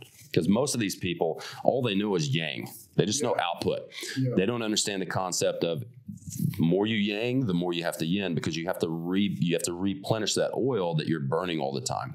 Because people who are highly successful, they'll burn the rope at both ends, and then they'll also set the middle of it on fire as well. Like, it's interesting, right? Like, I don't really take on many clients anymore, but I took on a client the other week, and she does like CrossFit. And I looked at her calories, and straight away, like, I just bumped her up by about 800 calories. Didn't touch anything else, and she was struggling losing fat. And she lost like 3% in the first like 3 weeks, right? She lost 1% a week. And I was like, only one change is because she literally wasn't fueling herself enough for the training she was having, and all this, her body was like, literally, oh, thank you, like, thank you for giving me some fucking nutrients. If you have a chronic mismatch between fuel and performance, you're going to fuck things up, right? You're going to go into what they're calling now relative energy deficiency, right? And that can be, you see this in CrossFit for a lot. Like for a CrossFitter, if you tell a CrossFitter, I need you to take tomorrow off, like, all right, I'll do just a real easy recovery workout. Okay, what are you gonna do? I'm gonna out and run 20K. Yeah. It's like, no, that's not what I meant. Like, sleep a couple extra hours and get a massage. And they're like, no, I have to train. And they won't eat anything. And then when you try to bump their food up, they freak the fuck out. But some of these guys, even the girls, will calculate their TDEE, and they need like 4,200 calories a day, and they're eating 1,600, right? And I'm like, if you want to keep going to that next level, we have to bump your food up, and you have to. They're wanting to maintain that CrossFit look, that CrossFit body, and it's like, dude, you can't get to that next level. Like, what got you to this level is not going to get you to the games, and it's certainly not going to make you win the games unless we convince you that you need to fuel for performance. So that's kind of my thing now too, is we stop talking about fueling for fat loss, right? We talk about fueling for performance, because that changes the thinking that somebody has resolved around that. Then they're not thinking, because if I say we're going to eat for fat loss, all they think about is pulling out calories. If I talk about eating for performance, they understand if I want to perform better, and fat loss is a side effect of that, I have to eat for that performance. So it changes their mindset about what food is actually doing in your body. Yeah, that's so true. Well, man, like, we've been talking for ages, so I think Luke, where for you, man, like, I've been to your courses. I think they're fucking awesome, man. Like, thank you. I also tell so many people to go to your courses, whether it be the program design online, whether it be a foundations course, whether it's not about the food, whether it's tell me, do you have another course? It's like we got the mentorships. We do, like, we go to facilities, like we're doing stuff for RBT, Virgin Active. We basically had do their education for them, come in and give talks and things like that. And so we've got a lot of different stuff. We've hired a full-time therapist, so we're going to start creating like post-rehab type stuff. And I think we're going to start, possibly for people who are qualified, actually creating treatment courses as well, as long as you have the credentials and the insurance, and then get you with Jason and he'll teach you how to like fix people's fucked up attitude and that type of thing. So we've got a lot of stuff. We're transforming the foundations course more to like a full-on sports nutrition course, something that would be like a CISSN prep, that type of thing. After or something like that. Yeah, something where you actually understand how this works, and you can like actually go into real sports nutrition and help people get a lot better and a lot stronger and a lot more conditioned, and get the focus off the transformations, and that'll be a side effect of getting bigger and stronger and faster and everything else. We've got a lot of shit going on in the next couple of years that we're doing. So where people should find you, like where they're going? We've got a really awful website that we're always continuously trying to fix, which is musclenerds.net. We're on Instagram at musclenerds_health. You can find us at Muscle Nerds on Facebook, but we rarely. Everyone should just find you on Facebook and inbox you because you're great again. Fuck you. I'm not good at communication, so don't do that. If you want to inquire about any of our stuff, it's info@musclenerds.net, and Dell will take care of you. Awesome, man. Like, as always, chatting to you, whether it be film today or whatever. It's cool, man. I would probably do it again. Always good. Cheers, bro. Awesome, man. I appreciate that. I think